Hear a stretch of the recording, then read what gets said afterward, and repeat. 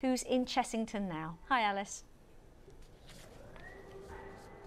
Hi, Riz. This is a new pirate ship ride. It's never been used before by visitors, and visitors arriving next week when Chessington reopens will be going on it for the first time. And here today they've been testing the rides ahead of next week's reopening because, of course, they've laid motionless for months.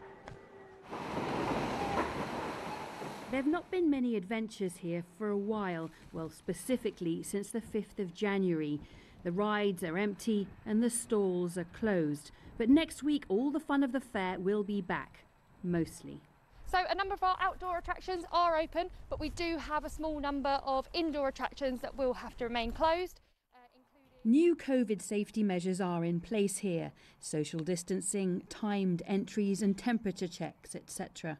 As the largest local employer, the fact that the entire workforce can now return is a major boost for the area. We usually have over 1,000 staff on the books. We have had to obviously furlough a large number of those. Around 90% of our staff have been on furlough throughout this period, so from January the 5th up until we reopen. We have kept on a certain amount to maintain the ride so that they're safe for when our adventurers come back, and obviously to look after our zoo animals.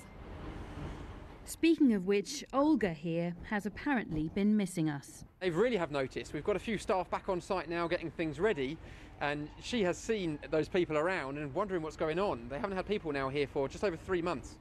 This will be the 4th time that Chessington has reopened, and the problem for theme parks like this is that the rules keep changing. So this time, people will need to wear a mask on all the rides.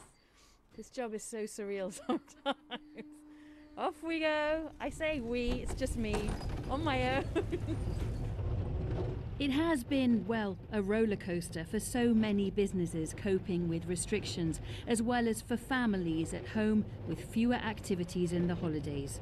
There is hope on the horizon, though, as we gradually come out of lockdown.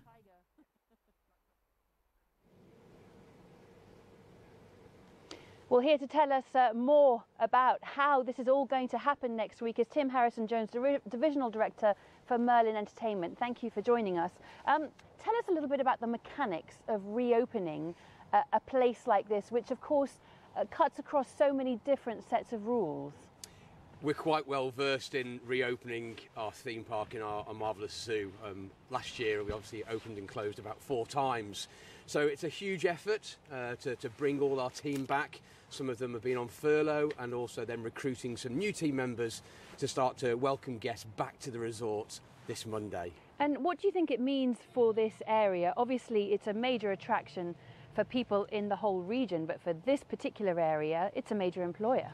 We are the single largest private employer in Royal Borough of Kingston and the largest employer of young people aged 16 to 25-year-olds. And I think, certainly bringing people back to work is important. And what was really unfortunate this year, we saw a huge uptake of applications. So we had to close our applications after 4 days because we had over 2,000 applications. And we would normally see that over about 6 weeks back in 2019. So the sector of hospitality and tourism has been hit so incredibly hard. But we're pleased to offer another 300 new employees who start at the resort this Monday, welcoming our guests back to the resort. And you're taking bookings, and I gather you're fully booked for Monday itself. Yes, everything is pre-booked, so every guest has to pre-book for the theme park and our hotel, obviously. There are some spaces still available, but we think that they will go pretty quickly. Okay. I'm really looking forward to bringing families back to the resort. Absolutely. Tim Harrison-Jones, thanks very much for talking to us. Well, of course, outdoor theme parks are not the only venues reopening as of Monday. We will also see zoos and safari parks, as well as aquariums reopening. We can also look forward to drive-in events and outdoor entertainment like outdoor cinemas, theatres and other performances. And of course, outdoor fun fairs and fairgrounds. So hopefully it'll mean that families can catch the tail end of the Easter holidays, and there's a bright future ahead. Alice, thanks very much for that.